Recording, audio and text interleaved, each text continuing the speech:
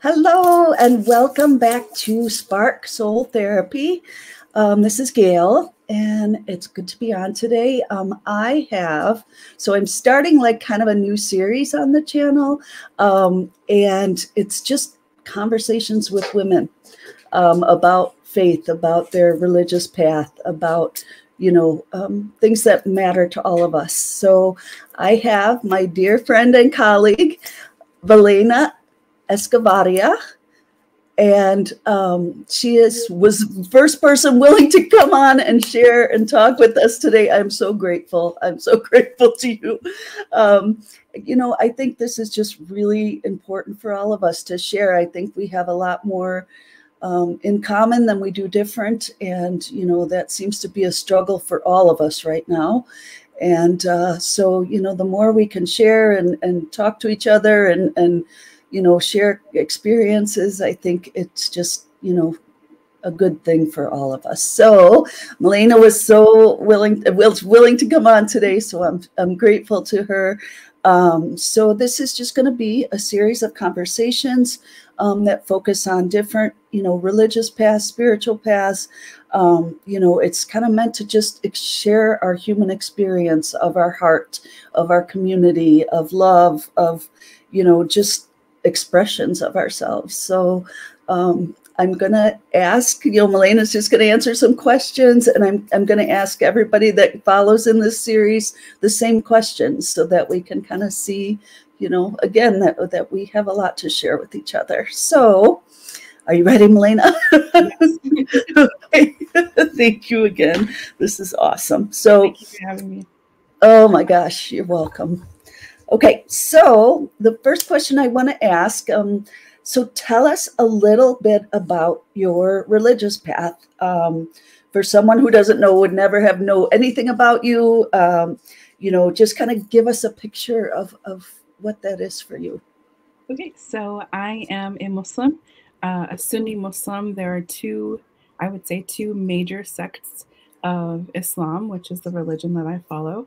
And Sunni just means that you follow what we call the Sunnah, which means you follow the teachings and the practices of our Prophet, peace be upon him. And Islam's meaning is just the submission to God. Okay. That's all Islam means. And so I also practice a path called Tasawwuf, which is something that focuses a bit more on connecting your soul to the Creator. Wow. That's beautiful. Can you talk a little bit more about that? Like explain, Yeah, sure. There are some people who don't really dive too deeply into this particular path. There have been some misconceptions about it, things that have gone askew. But for us, it's really focusing on creating your soul to the creator, not creating, I'm sorry, connecting your soul to the Creator and doing things that are going to help you get there.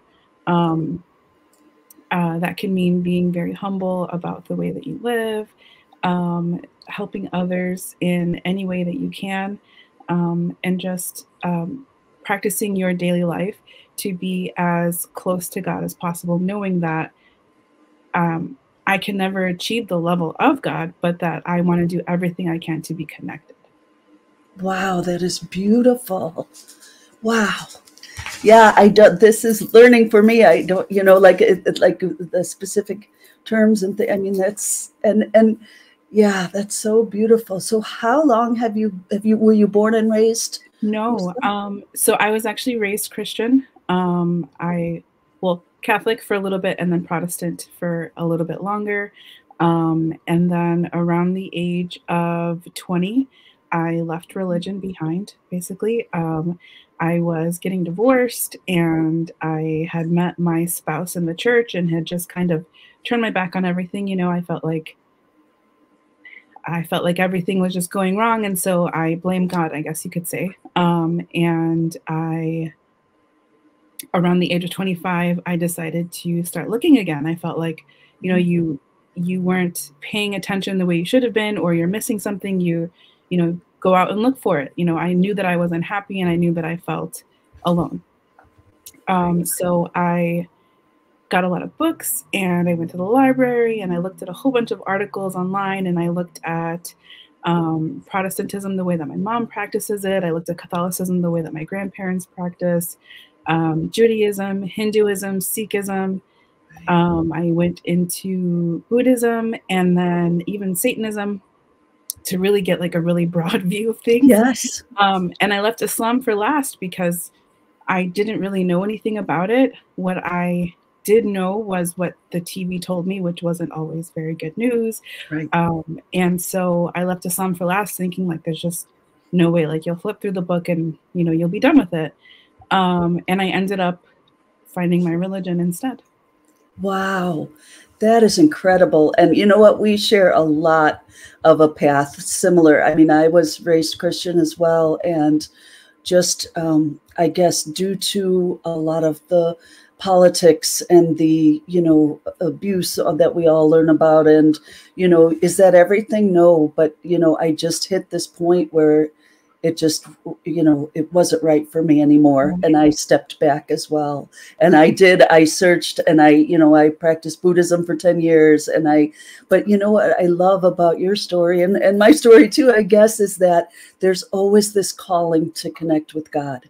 Yes. Like there's still this calling, and what does that, you know, how do you come back to that, I guess? And I think that's a huge part of what this, you know, what this is how are women doing that, and you know, what's meaningful about it, and you know, just I could sense that about you, that it's that important. And some people just practice forever, whatever faith they are, and it doesn't really matter. There's a lot of going through the motions and just doing what you do. But what I'm more interested in is this conversation. Like, it's amazing to me. That's so cool. That's really, wow, what a journey. So then you just found it and you were like, oh my gosh, this is it? Right. Basically, yes. I was very sure that after I closed the book on Satanism, I'm like, I'm going to open this book on Islam and I'm going to look at the articles. And I had already decided, like, I'm going to prove now to myself that there's no God. There's nothing there. And I did the searching for nothing, and I am alone. Right. And I opened the book and I looked at the articles and I was like, yes, like this resonates with me. Like, this makes so much sense. I've been missing this for so long and I had no idea. And I knew that there had to be something, because I was more or less an atheist for about 5 years prior to looking again. And I knew every time I was afraid, every time I was anxious, or if I lost something, my brain would go right to ask God, ask for help. Yes. Yes. After telling people, oh, I don't believe in God, like God isn't real, and then ask God, ask for help, because that was where my brain knew to go. Right. We know it's there. It's just finding that connection, you know, and you know, I love the journey of us currently in the world. Like, you know, we have the opportunity to find that connection where we find it. And that's one thing about this series is there's not going to be, you know, there's going to be a lot of different people on here, and there is no judgment. God is God. And, you know, absolutely. It's beautiful. Yeah. Oh, that's so cool. Ooh, gives me the goosebumps. Okay. So what has your faith taught you about being a human being on this planet?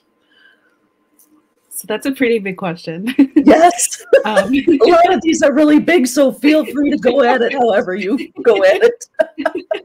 So I definitely feel like I had a conversation with my sisters the other day about how the planet that we live on now is not the planet we grew up on. Things are so fast changing.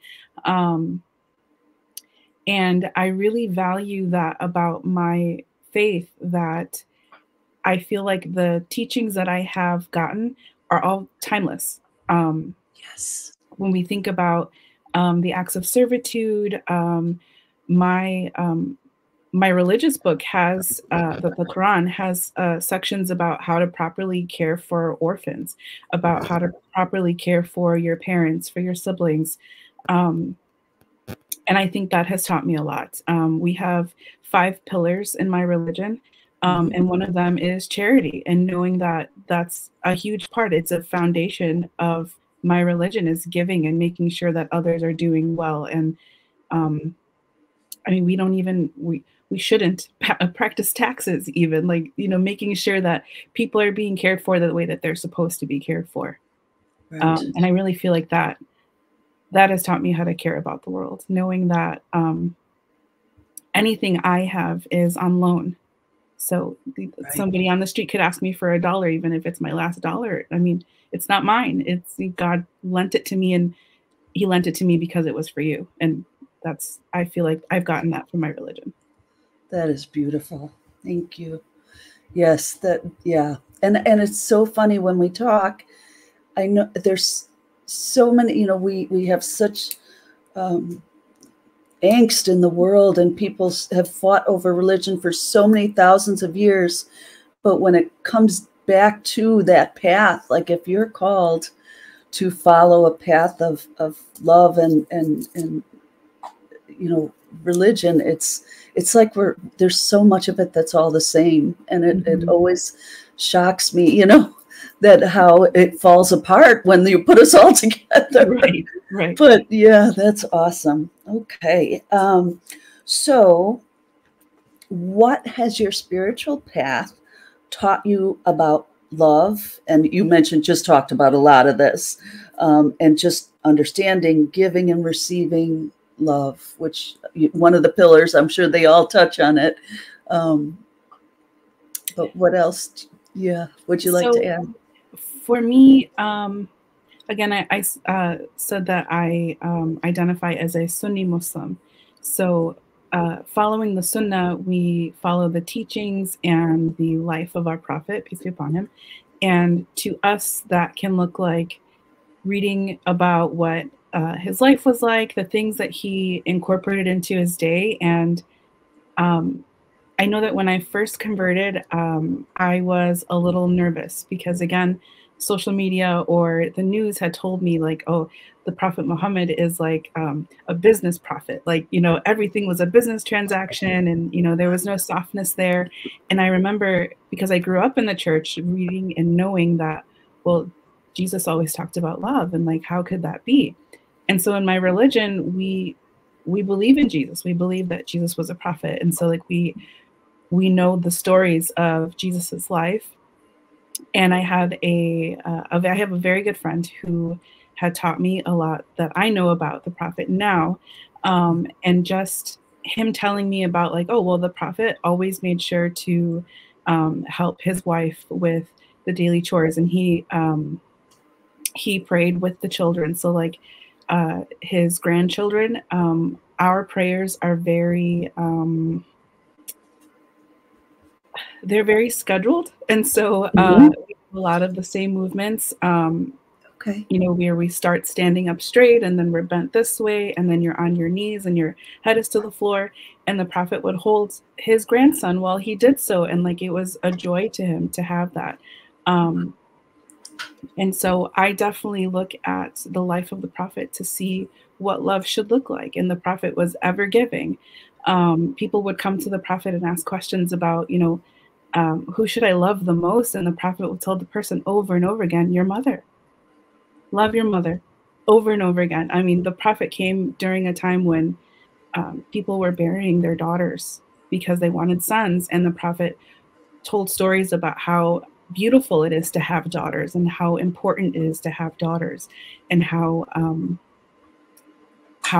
paradise is at the feet of your mother, because love is all over. You know, these are things that people should have. And like, I definitely feel like I learned to accept love in the way that it is going to be given. I know that not everybody loves the same way, but I do also know that love can look a bunch of different ways just based off of my own religion.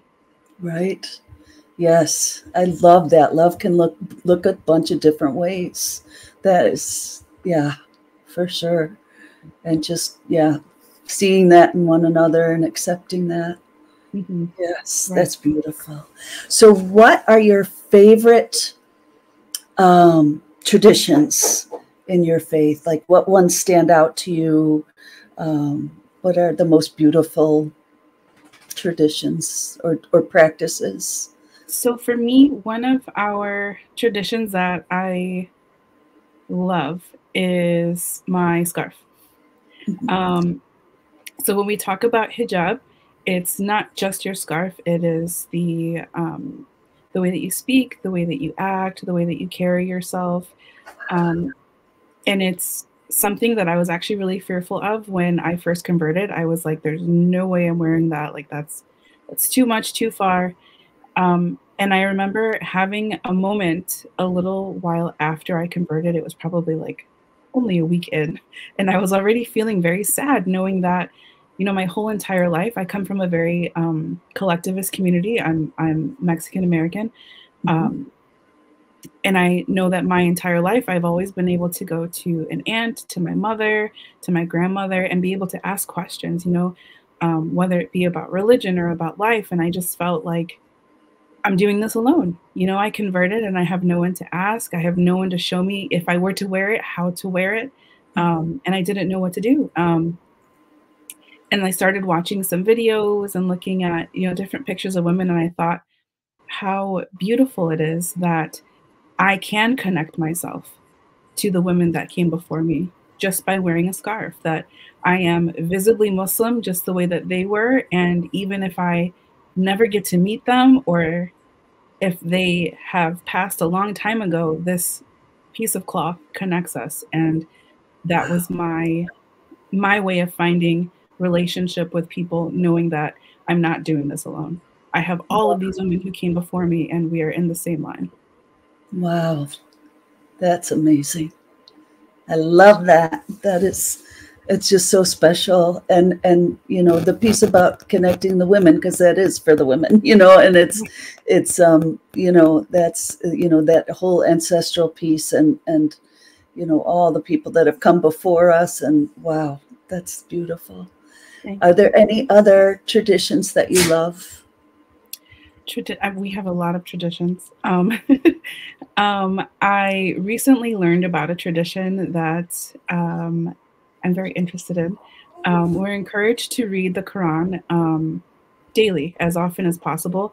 There are many, many people who have the entire book memorized, which I think is incredible. Wow. Oh I my know I'm goodness, it's working on huge. remembering my name half the time. Wow. So I give them all the credit.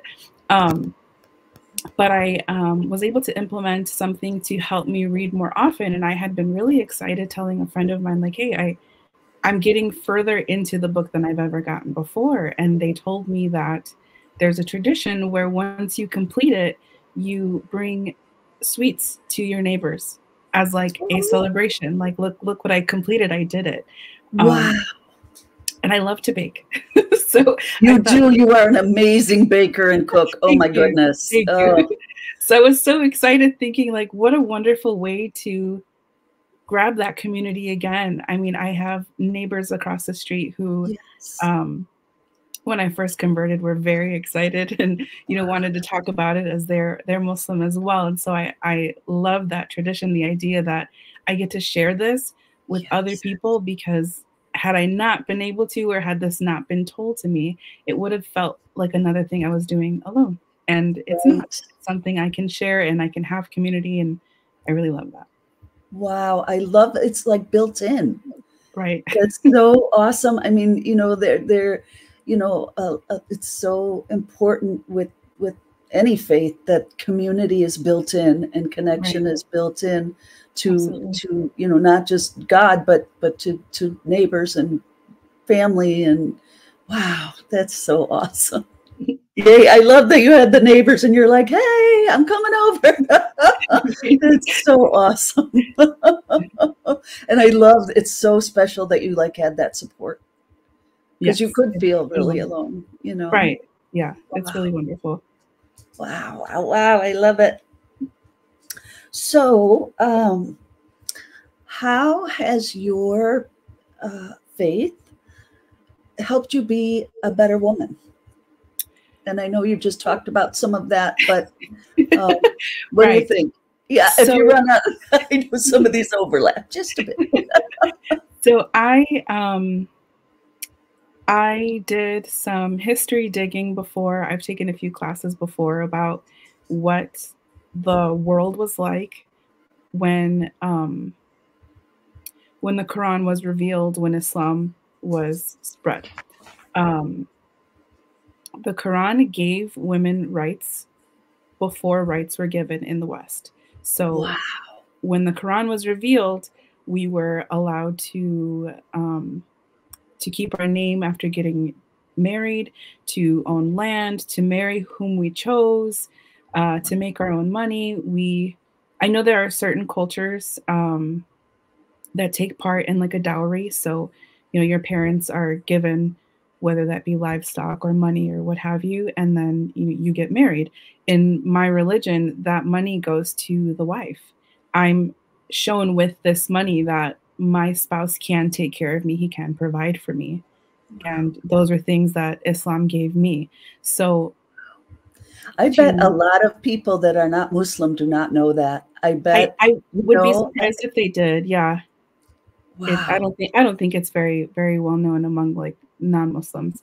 But for me, seeing these things, and even seeing, I know when we talk about Roe v. Wade, I know that's a really hot button issue. I was just going to say, how do you view like the rights that are being taken? Like we're all absolutely stunned and shocked. And so in my religion, it is permissible for a woman to have an abortion. There are certain situations where, it can happen if the mother isn't mentally stable to have and raise a child.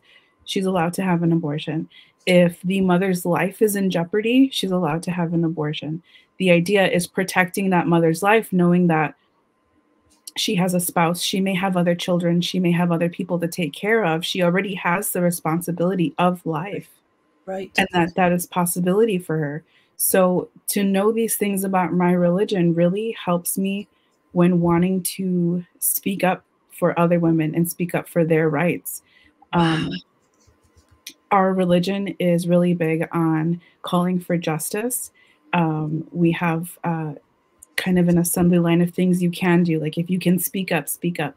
If you can talk to someone, talk to someone. If anything that you can do, you should do. And so knowing what my rights are is really big in helping me want to make sure that other women know what their rights are and that they're being taken care of the way that they're supposed to and that they're able to do what they're supposed to. I mean, the very first university was started by a Muslim woman.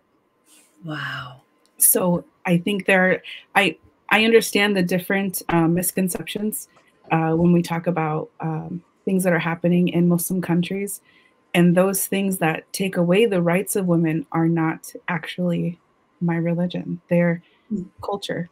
And so those cultures are incorrect and they're not giving to women what women are owed by way of their rights. But so I understand why people would misunderstand or not see my religion clearly because of what they've seen. Wow. That's incredible. Yeah, it's beautiful. And it's such a struggle, like, all the different faiths and just, how governments get involved and cultures get involved. And, and, here in the United States, the way we are struggling for women's rights right now and how horribly mistreated, way too many women are and, taking away the rights of domestic violence survivors and just hacking and cutting at women's rights is just absolutely. It's amazing. It's overwhelming. It really is. Yeah. So let's see.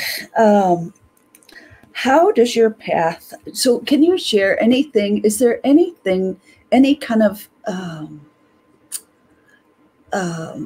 piece of your anything you'd kind of like to share about kind of what you think is a misperception, or, and I know there's probably a lot of things, but things that people, have people have shared that have been negative, or things you'd like to share that you've experienced about kind of misconceptions about your faith?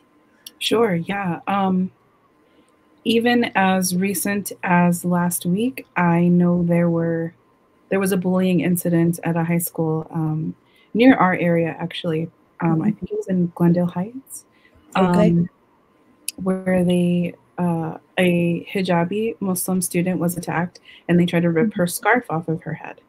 I know that that has happened to many, many, many Muslim women.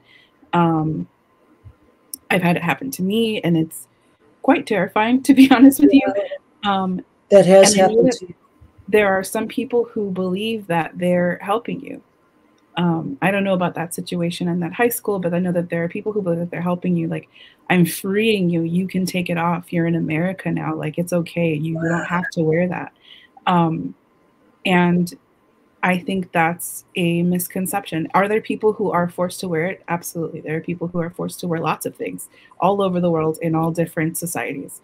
But my religion teaches that there's no compulsion in religion. Yes, there are things set out that I should be doing. I should follow the 5 pillars. I should pray. I should fast. I should give to charity. I should do pilgrimage if I'm able. I should help the poor. I should honor my parents. But there's no compulsion. You can't force me to do anything and it be legal within the rules of my religion. And I think that that's a very common misconception, that I wear it because I have to. I fought to wear my scarf. I come from a Christian family, and so this was not an easy topic for my family. I used to keep all of my scarves in my car, and I'd leave the house, put one on, go do what I needed to do, come back and take it off before anybody saw me, because it just wasn't something I could have in my day-to-day life the way that I do now. So, I fought for this. This is mine. And there are women all over the world who have fought to wear their scarf. I mean, women in France are being told that they can't wear it legally. Right. And it's everywhere. So yes, I saw that as well. Yes, that's been, I would like to put to rest that, that this does not mean oppression. This means my choice, and that the beauty standards that the world puts on us don't matter to me, because this means it's not for you. You can have a conversation with me. You can get to know me. I am more than what you see in front of you.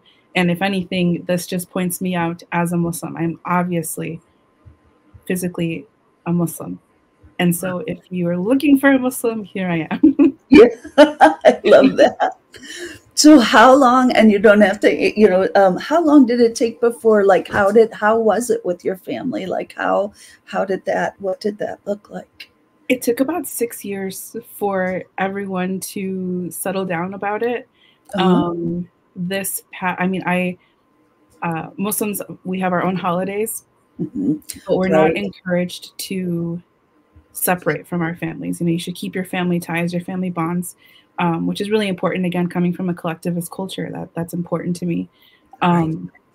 So I still participate when my family has gatherings and get-togethers for holidays. And it was actually this past holiday season that my family put extra effort into making sure that things that typically have pork didn't have pork, so that I could participate in it. Yeah, I could eat with them, which was really special to me. It really meant a lot to me. So yeah, it took about 6 years for everybody to settle down and see things differently. I think for me, though, my most important connection was my grandmother. She is by far one of the most incredible women I have ever met in my life, if not the. And I had told her first when I first converted, so like 6 years ago, I brought it up to her. And she was my first person to tell, because I thought, okay, well, my mom is your daughter. So if I'm going to tell her and I'm nervous about it, you're going to have to handle it. Like, okay. You handle your child. So I had told my grandmother, and I was like, don't tell anybody yet. Like, I will call you ahead of time and let you know when me and my mom are heading over, and we'll tell her together. And she was like, yeah, okay. And then Wow, she told my what a mom. great grandma. Like, It's that's gonna be in the so, past. you have such an, I mean, you're such an exceptional human, but you have an exceptional family. Oh, thank you. You know, I mean, that's awesome. A lot of people can't count on their people, right? I mean, Right, that's that's, true. wow. That's true. So she Oh, actually ended up calling my mom as soon as I left her house and telling her. stop it. Now I just take back what I said. No, I'm just kidding. um, so she was nervous about it and kind of frightened about what that meant for me. Okay. But I used to work with an organization that would feed the homeless every Friday in the city. And so I would go to my grandmother's house every Friday prior because it didn't start till the evening, and she lives kind of on the way. So I would see her every Friday, and she would ask me almost every time, tell me again why you're not what I see on TV. Wow. And we'd talk about it. And then the next Friday would come and she'd be like, okay, just explain one more time. I don't understand why they're bad guys, but you're not joining bad guys. And we talk Wow. about it. And we'd have a conversation. And it was probably the fourth time of me coming to her house on a Friday before going to feed the homeless. And I'm sitting on the couch next to her. And of course, she's watching the news. She's watching the news and they're saying terrible things. Right. And she held my hand. This is going to make me emotional. I'm sorry. Oh, She no, held that's, my hand and she said, I wish that they could see you and the other Muslims the way that I do, now that I know who you are and what you do, that you're yes, not them, and that the that's TV is lying, beautiful. that they're Oh, not, you guys are not the same. And it was so wonderful to me that I was like, wow, she gets it, yes, she accepts me. And it was wonderful because yes, it was probably like only a year in. Everybody else took their sweet time, but my grandma would try, actively try. Explain to me again why this is okay. Explain to me again how this is different, until one day she just realized you're not what they've said. yes. And it What a really means a lot to me. beautiful, that's so powerful. And it's so beautiful. And she did stay the path. So maybe she Yeah. wasn't ready that first day, but she Yeah, stayed with you and held your hand we sure did. and listened. Man, if we could all do that, right? I mean, Honestly, yeah. wow. And I think everyone would say you're not that person they're creating on the Right. TV screen. Right. Like, you know, that's the main point of us talking today. Like, that's what I want to get at. That's what I want everybody to understand about each other, and to lift each other up instead of tear each other down. Like, it's just, there's so much beauty and love, and you know, someone really set on living their path and finding that connection to God. And you know, it's just really important. And the fact that we don't all have to be the same to love each other. And you know, like you said, you know, love doesn't always look the same. You know, Right. it doesn't. So, oh my gosh, that gives me the goosebumps. It's so beautiful. Thank you for sharing that. Wow, that's incredible. Thank you. Yeah. Okay. So,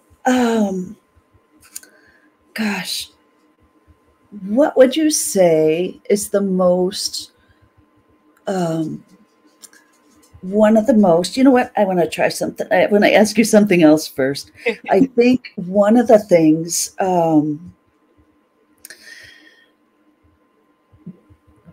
that we've noticed, I think, just with all the division that we're experiencing, particularly here, but all over the world too, division between people. I mean, even kids 8 and 10 years old, depression, anxiety is just skyrocketing.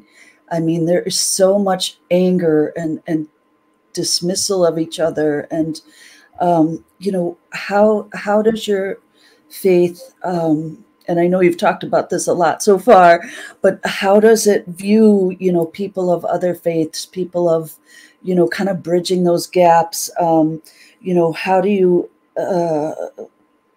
you know, accept differences in people, and, you know, Yeah, what sure. is your kind of view on that? So I we talk about the other communities when we're at the mosque. I know when there have been, specifically when there have been other attacks on mosques, like when the Christchurch massacre came, the different situations that have happened where, we'll get like a news blast from the mosque telling us like, hey, there was somebody who came to a mosque and they're causing some trouble, and just be on the lookout and, be aware. And, we'll get phone calls about people basically threatening to destroy our building just because we're Muslim, or, what have you. And I think what's so important to me and so amazing to me is that when we have our Friday prayers and sermons, they'll talk about, like, don't forget that the church down the street, those are our brothers and sisters, and we love them. And where our Jewish friends pray on the other side of the street, those are our brothers and sisters, and we love them. And if people are coming to you with questions, answer their questions with a smile and with a happy heart, and to make sure that you're spreading that's important to know that we know that those people that threaten us, or those people who come and hurt us, those are not Christians. Those are not our brothers and sisters. Those are people who have ulterior motives and what have you. And I think that really builds a sense of community, not just within our mosque, but within our communities, that it's not just the Muslims, that we do have other people that we love and we care about, who love us and care about us as well. But a cutie pie. She won't quit jumping on my lap, so I'm like, just get up here. I'm so sorry. That is so. Oh, I my gosh. gosh. With my sister, because I was like, you're not gonna sit still. She always has to be on camera. Oh, my She's here for goodness. emotional support. That's yes. So I really think that a big part of what would help our youth especially is that sense of community. I know that I started struggling with depression at a really young age as well, and that a large part of that was just feeling alone. Feeling like you don't have people who understand, or you don't have people who maybe care the way that you need them to care, because once you are in a state of depression, you need more than a regular amount of care. You need extra to really help lift you out of that. And I think that remembering that we are all part of a community is helpful to that.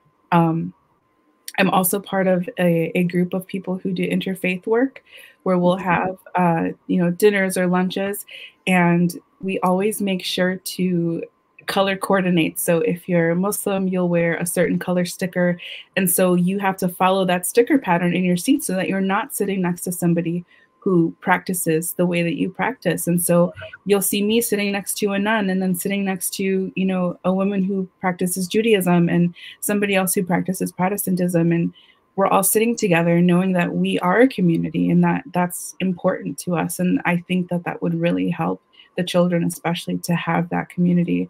I know that the mental illness, which is basically its own pandemic, is children are dying by suicide every day. It's horrible.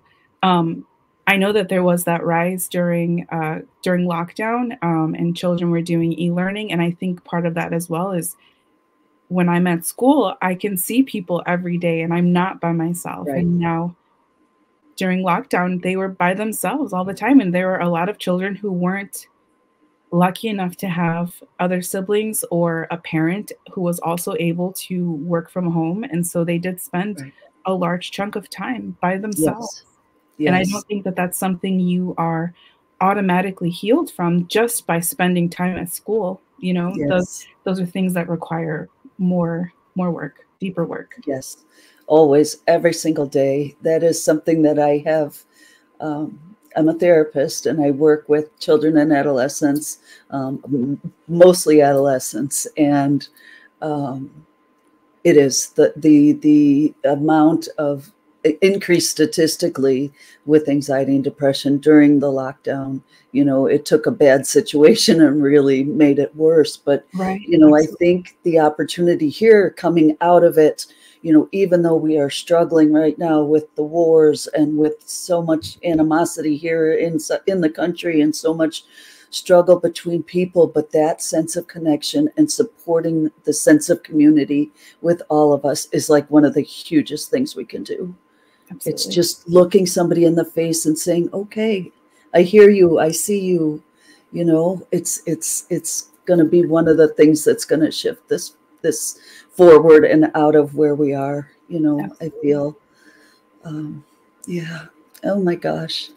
Okay, so one before last thing, I know that was kind of a more, you know, the more difficult thing. My last thing is, what is the most happiest, most inspiring part of your spiritual practice? Something that just makes you super, super happy that you Something want that to share makes as we go out. Okay. Yes, no more crying. So I would say there are two things that make me super happy. So again, Muslims pray 5 times a day. We pray once before the sun rises. We pray in the afternoon. We pray around later in the afternoonish, around sundown, and then in the evening. And our prayers are very regimented. All of our positionings are the same every time. And some beautiful things about it is we talk a lot about, you know, the way that people are positioned in life. You're like your station in life, where you are, oftentimes has to do with where you are financially, what your money looks like, what your house looks like, those things. But then when we look at the way that we pray, I could see a room of, let's say, 5 men. And one of the men is a someone who has no job. He's homeless. The next person is a CEO. The next person is a custodial worker. The next person's a teacher, a doctor, a dentist, what have you. It doesn't matter who those men are. If any of them want to lead the prayer, they can, and everybody else will fall in line behind them and pray. That it could be the homeless man who doesn't have what the CEO has, but if he's going to lead the prayer, he's going to lead the prayer. And I love that. I think that's so beautiful. And then on top of that, we talk about how when you are in, there's a position called sujud, which is when you're on your knees and your face is to the ground. And we talk about how there's no time that you're closer to God than when you're in that position. You're in that position of prostration, and you're basically, you're like physical embodiment of submission to God. You know, you're able to be in that position and kind of just pour your heart out, and, you know, ask God for what you need to ask for, or, you know, be grateful for what you have to be grateful for. And my second thing that that makes me happy is a practice we call zikr, which is it's kind of like meditating on God. So you may repeat phrases or words or anything like that, but it's just about God. And it's you can do it. I actually have some with beads. People might call them like, oh, nice. Rosary beads. Yes, right. I mean, yes. So they have malas and they have rosary beads, yes. and yes. So I mean, there's so many similarities, and that connection and mantras were kind of created with the same idea, I believe, is connection to God. That's the whole point of repeating and repeating and chanting. You know, Right. is so in so many cultures. Right. Wow. Absolutely. And I really feel like what resonated with me was there's a verse in the Quran that talks about how in the remembrance of God, hearts will find rest, and that's what I mean, more or less. So like you're talking about the different types of beads, so many of us are able to do, where we have that remembrance of God, and we're remembering and you're taking yourself out of your everyday or your Mhm. moments in time, you know, separating yourself and just remembering God. And you are absolutely able to find that rest, and you're able to find that recharge that you needed to really Yes. get through your next moment, because you may be having a particularly difficult day or what have you. And that's something I really love. Yes, that is something so I was in the drive-through at Starbucks. I know that sounds really random, but these girls had just gotten off the shift and they knelt down in the ice and snow and did their prayers right there because it was Wow. 5 o'clock. And they, threw a towel down and they just had their foreheads. And I thought, oh my God, to give you that moment in time to take a breath, to connect with God, it just must take you to just a different place, like for praying for all of us. It just, but taking that moment in time and just connecting, I would imagine, changes your latitude. I know it does for me when I It really pray. does. Yeah. It just pulls you out and refocuses you and says you like you said, you can take the next step. Right. Absolutely. Wow. I was like, oh my God, that's so beautiful. I didn't want to interrupt them but I thought, oh my God, that just made my day. It was so beautiful. So, okay. Yeah, that's wonderful. Oh my gosh. Thank you. Thank you. Thank you for being here, for Thank you sharing for this. having me. Oh my God. I'm so inspired. I'm so inspired to keep going. And I'm so grateful for you. Oh, I'm grateful for you too. And I'm grateful to be a part of this. This was really wonderful. Yes. Yes. On we go. Yes. I just am excited about the possibility of just everybody sharing and coming together. So, Absolutely. Yeah. I look yes. forward to watching your next one. Yes. Yes. Yes. Okay. All right. I'm going to stop us for a minute. And okay. Thank you, everybody, for being here today.